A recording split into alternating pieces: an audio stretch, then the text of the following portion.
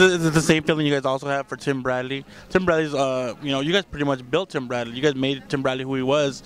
Takes off with Top Rank. Now he's fighting Pacquiao a second time after winning the first one, which is controversially. What are your thoughts about that fight? About the upcoming fight?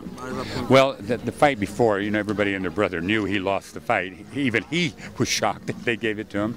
The two judges, C.J. Ross and Dwayne Ford, both been thrown out of boxing. Every human being in boxing, like I would have to say, there was only really two people that thought he won that fight, three people that thought he won the fight, two blind judges and maybe Bradley. So what's going to happen? Pacquiao is a real fighter. He's going to come back and he has all the ability to beat him. Will he beat him? Who knows?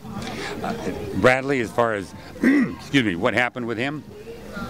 We turned him pro, took him all the way through to where we're paying him $1.5 million a fight. He had 2 belts. He didn't just wait till his contract was up and then say goodbye. He broke his contract, ran off, broke every rule in it. We had to sue him, and we got our money. So how do we feel about him? Well, he's kind of like a guy that is kind of out of control. He overrates himself. So that's the way that works. Well, how do you feel about his upcoming fight against Pacquiao? I think Pacquiao beat him. Decisively this time? Not that it wasn't decisively last time, but I think Pacquiao will beat him decisively. I think he's going to give him a real boxing lesson. Timmy is a guy that overrates himself, and he's been babied by everybody around him.